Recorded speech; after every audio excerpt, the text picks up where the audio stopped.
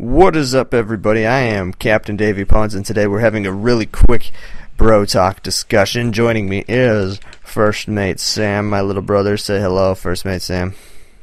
Hello, First Mate Sam. Alright.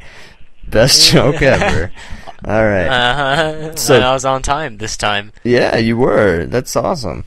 So... Yeah. Whoa. You just, I think, like to see how much of your Audacity strip you can fill with blue. Like, I do. It's my favorite thing in this world. It's a beautiful ball. that's a weird thing to have be your favorite. But today we're going to be having phone application wars. Which phone application is our favorite now? This discussion topic came to me today as I was thinking about, and while I was playing Dragon City on my iPod, and I was like, applications are interesting, and we've definitely played some interesting ones in our time. So what is the king of the application? What is our personal favorites, and what do we think of them? Yes. Very good. Very good topic of discussion. Where do we start this conversation? Ugh, sorry, hiccup. Bless you. Where do we start this conversation? Where's the chapstick? Well, why don't So you... tell us about Dragon City. What is this? I haven't played this. So, Dragon City, it's also a Facebook game, so you can kind of get the gist. Right. You start with, like, buying one dragon, and it's of the earth element, and then you can buy a fire dragon, and then you breed the two together, and you get like rock fire dragon, and it's that sort of game. And so, you're like, hey, let's have this dragon breed with this, and it's like, wait for 12 hours and come back, and you'll see what new dragon you have, and you feed them, and they raise levels, and you can battle them, and all that stuff. It's kind of fun. It's just, I like to see what all the different dragons are and the elements and all that What stuff. is it that's fun about games that make you wait?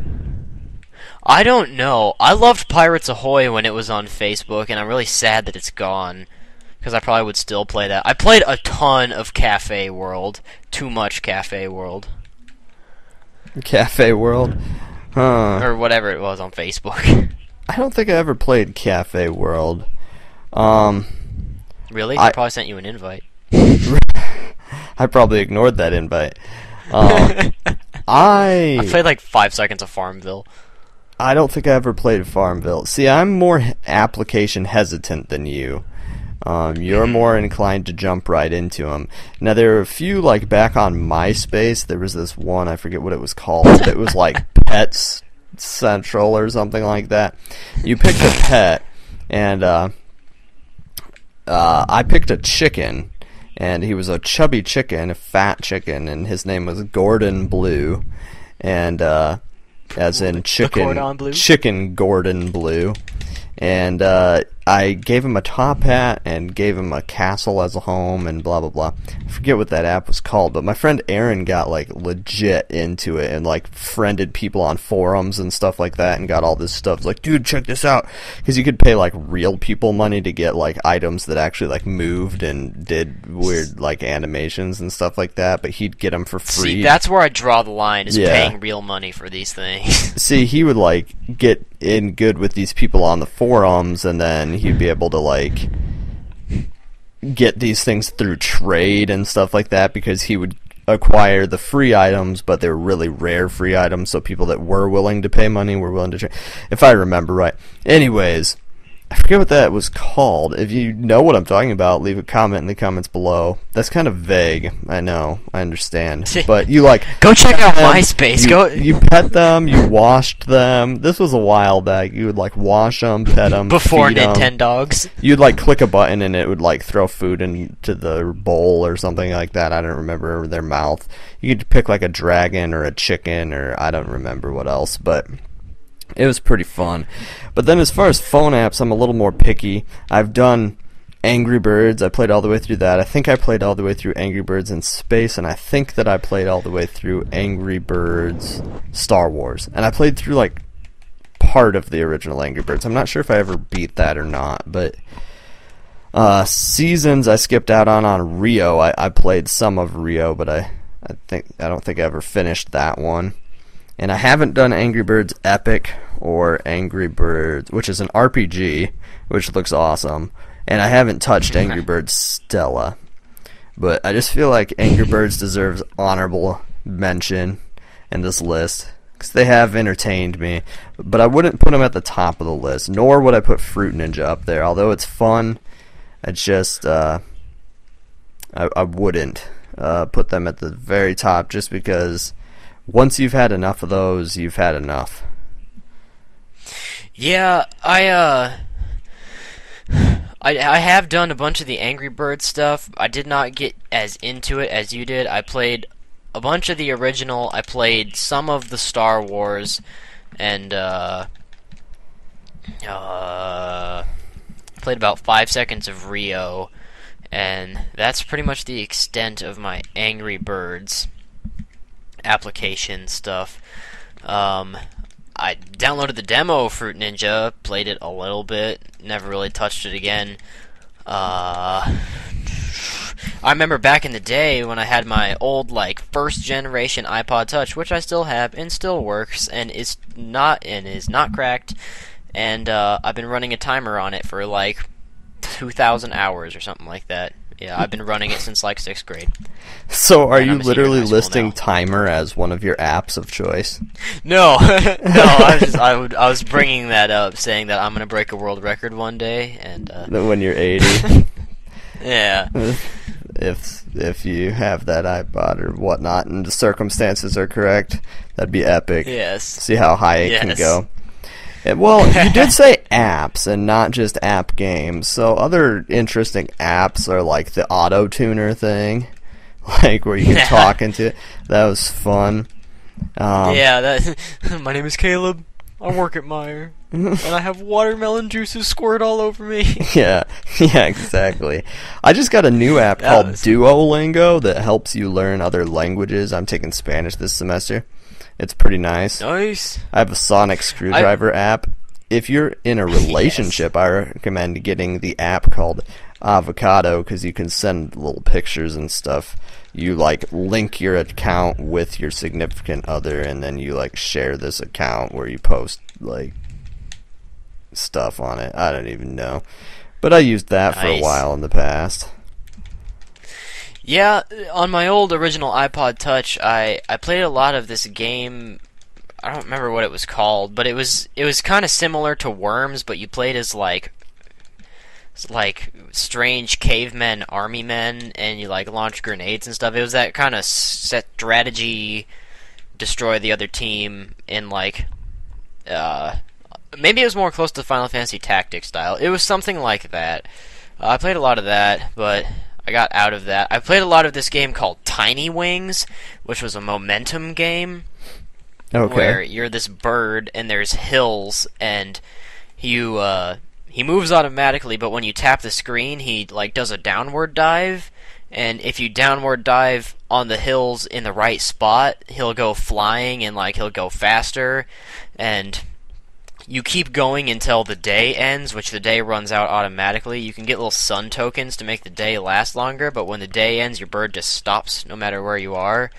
And okay, I played a lot of that. That was fun. Two more that come to mind here are Doodle Jump, classic, and never played that really. It's pretty fun. It's kind of like the Sonic Jump game that came out, but it was the original. And then there was a Jetpack Joyride that CJ played. Jump.